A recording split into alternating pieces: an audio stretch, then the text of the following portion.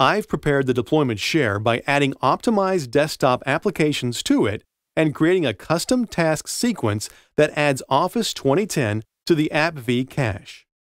I'm also deploying BitLocker drive encryption to client computers by using MDT, so I need to customize the Windows recovery environment. By default, the Windows recovery environment will remain on the partition that is protected with BitLocker, and therefore be inaccessible when the F8 boot option is selected. So I need to move the Windows recovery environment image from the default location on the C drive after successfully deploying Windows 7 by using MDT 2010. To do that, I'll use a custom script that moves the boot image file.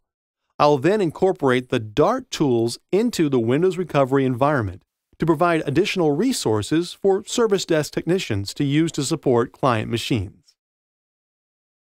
The folder you see here is an extracted copy of the ERD ISO file generated by the Emergency Repair Disk Commander Wizard, available in the Diagnostics and Recovery toolset.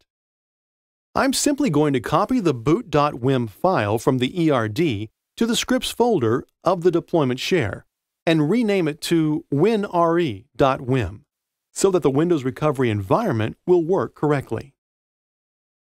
In addition to copying winre.wim to the deployment share's scripts folder, I need to copy the script that will customize the Windows recovery environment to it.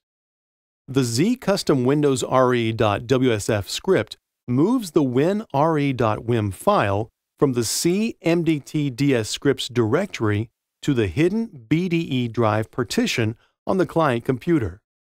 It uses a scripted diskpart command to unhide and hide this hidden partition, which explains the purpose of the zdiskpart text files.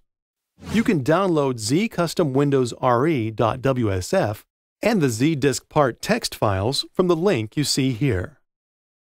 I'll also customize the script to move the boot image I copied to the scripts folder to the correct location on the Windows 7 client computer. You see those modifications here.